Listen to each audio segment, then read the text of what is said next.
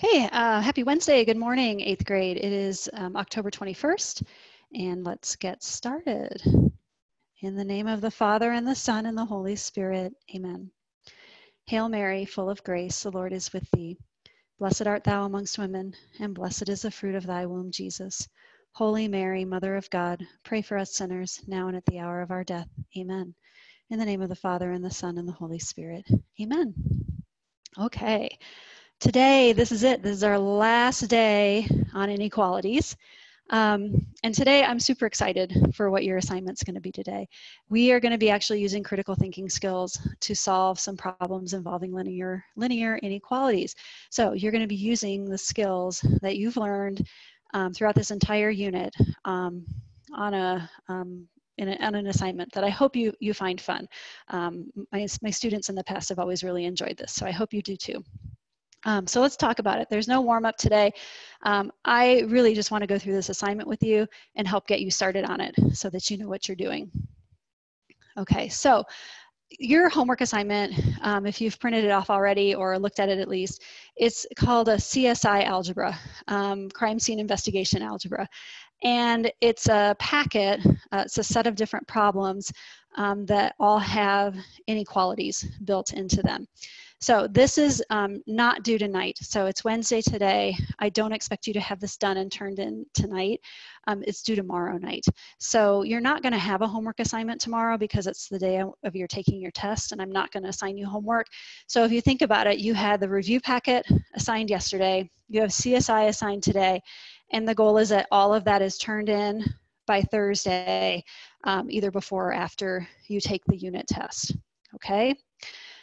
So I'm going to go through what this packet looks like and what you can kind of expect. And I want you to really try on these before you ask for help, okay? And we'll get to that here in a second. Okay, so it's called CSI algebra. I wonder if I can move. Can I move this? Yes, I'm going to move me over here because I'm not a suspect. What you're going to read is there's a letter that starts that explains that you are you're trying to solve a crime. You're basically trying to find these terrorists that are plotting to blow up the world. And they travel all over the world, and throughout the different units that we study in math this year, they're in different sections of the world where you may be asked to solve some problems about what we've been doing. This is the first one. So your assignment today is an inequalities mystery. And basically, if you look on the right side of my screen here, there's 6 suspects that are listed. Those are the 6 suspects that you're trying to identify which one is the evil math magician terrorist that's trying to blow up the world. And you're going to do that by solving some problems to figure out what the person's favorite number is. So when you get to the end of all of this, you're going to come up with a number, with one number, and that number will identify which of these 6 suspects is guilty of the crime. Okay? So that kind of gives you a framework for what you're doing. So let me show you what you're going to see. Oh, now I got to move again. So there are 6 puzzles that you have to solve. And each puzzle comes up with an answer that's a variable. So if you look at this first one here, you're looking at a number line. You're going to plot a whole bunch of inequalities on the number line to try and figure out the answer to the puzzle. And I'm going to let you read the puzzle and figure that out, figure out what you're trying to find out. Okay, and what you're going to get is a number. And so that means that V equals that number. And that's a very important clue. That's the answer to puzzle number 1, and you hold on to that. Then you're going to go to puzzle number 2, scene number 2, and you're going to solve that one. And then there's scene 3 and 4 and 5 and 6. So there's 6 different scenes, and each one's going to give you an answer that's a variable. So like the first one is V equals, and you're going to get a number. The second one, depending on what your answer is, will depend on what the variable is that you get, and so on. Very important, I want to give you a hint on number 2, on scene number 2, because you're going to look at that and go, we didn't solve anything like that in this unit. And you're right, we didn't. We didn't do any inequalities that included 2 variables. Okay, we're going to do those later on in the year. But I am confident that if you think about it, you can figure out a way to solve that problem without needing to know anything about solving inequalities with two variables.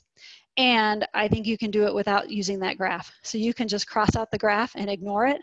You can figure out the answer to the problem by using the information that's given there. And I gave you a really big hint to remember that ordered pairs, so those ordered pairs there represent X and Y.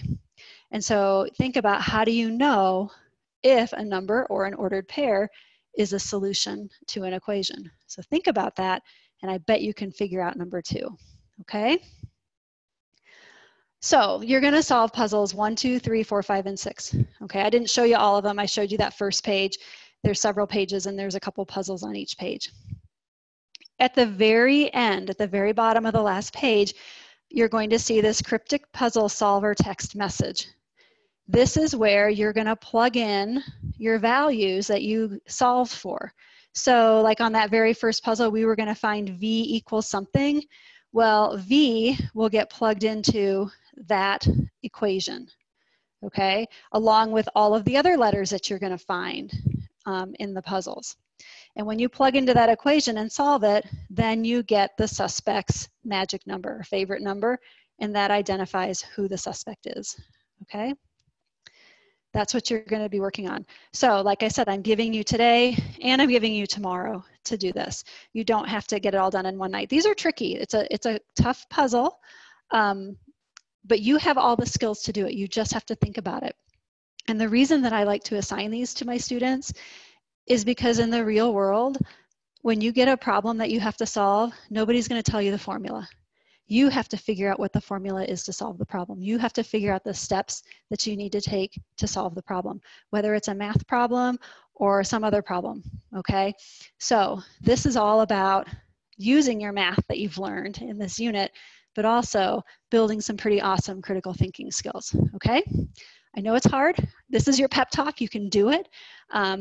Be sure, ask your tutor for help if you need to, but not until after you try. Okay, you have to try on your own first and then get some help. You can always shoot me an email too, and I'll help you a little bit if I can, or if I feel like I can give you information that is useful without doing it for you, because we don't want to do it for you, we want you to do it.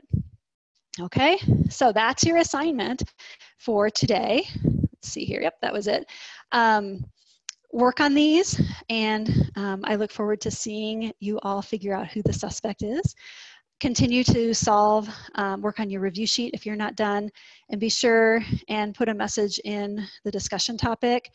If there's something you want me to solve for tomorrow, I'm going to be recording that video later tonight, okay? Have a great night.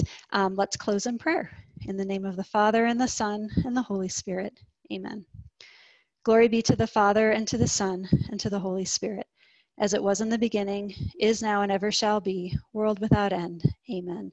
In the name of the Father, and the Son, and the Holy Spirit, amen. We'll see you tomorrow.